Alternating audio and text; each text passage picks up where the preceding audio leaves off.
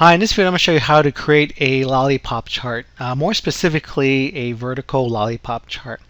And what this basically is a column chart, and all it's doing is you've got this thin line that goes straight up, and at the end you've got your circle that represents your points. You can see I have my items here, and each one of them is represented by a lollipop. Now this particular set of data, it's being randomized. There's a random number generator function here. Ran between is going to generate a number between 10 and 100.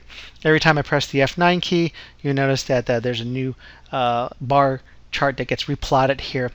And this is just basically a column chart, and we're adding some error bars to kind of simulate this particular lollipop feature.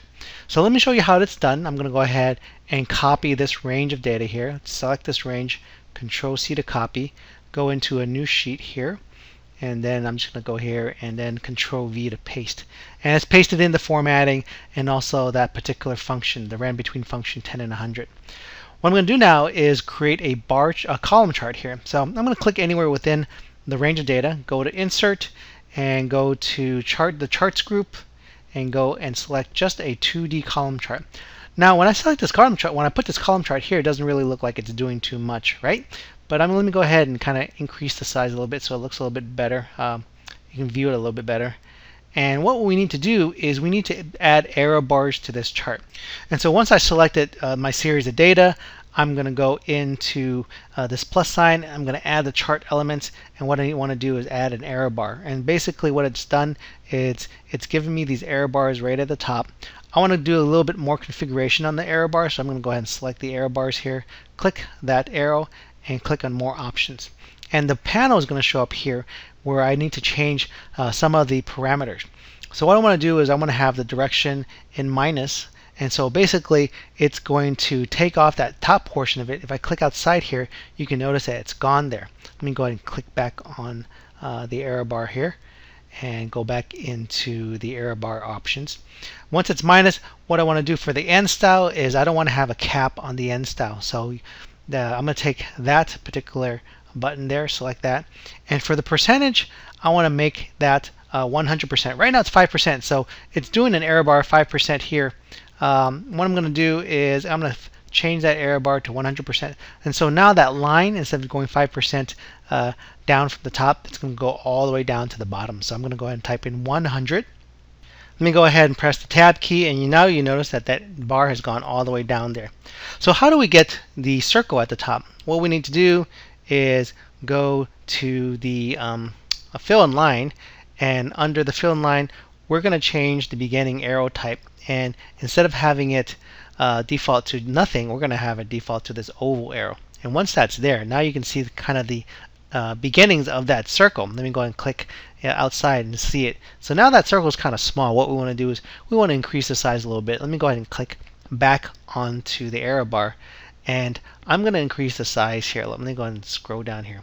So begin arrow size, I'm going to change that to the largest size here, size 9. And now you can see that that circle, the lollipop version portion of it, is a little bit bigger. Now having these black lines, maybe I want to change the color, so I can change the color to something a little bit more colorful, orange, and you can see now it is orange. Let me click outside. You can see I have my lollipop chart, but I want to get rid of the bar chart portion now, and that's actually fairly easy. We're just going to make it disappear, just not have a fill color there. It's still there, but what we're going to do is we're going to select the bar chart. You can see the bar chart is selected right now. So now I can go under the color here. Let me go ahead and scroll up and see if I'm in the right one. Okay, I'm in the border. I can change the border, but let me go ahead and just change the fill color first. And I don't want a fill color, no fill, and that gets rid of it. Now you may think that that's all done, but it's not. If I click outside of the chart, actually it's done. It's also taken off the border. So, but let's see, that's gone. But just in case, what I'm going to do is I'm going to take the border color to none. It's done it automatically, and the color it's done it for maybe white, but I'm going to have no line. So just in case, let me go ahead and click that. Just in case things change later on, that line does not show up anymore. So basically we have, I'm going to click into there. We have no fill, which that blue color gets rid of, and then the border, we don't have a border line color anymore, so there's no line there. So it's pretty much done now. All I need to do is do some other type of cleanup by getting rid of these grid lines. Let me go ahead and select those, press delete, and maybe I'll put a title up here. I'll put Lollipop chart, and then I've finished my Lollipop chart. And so basically, if I press the F9 key, and now you notice it changes a little bit. But this just kind of gives a little more colorful or fun type of chart to put together, this Lollipop chart, which is a vertical Lollipop chart. So I hope this helps. Thanks for watching.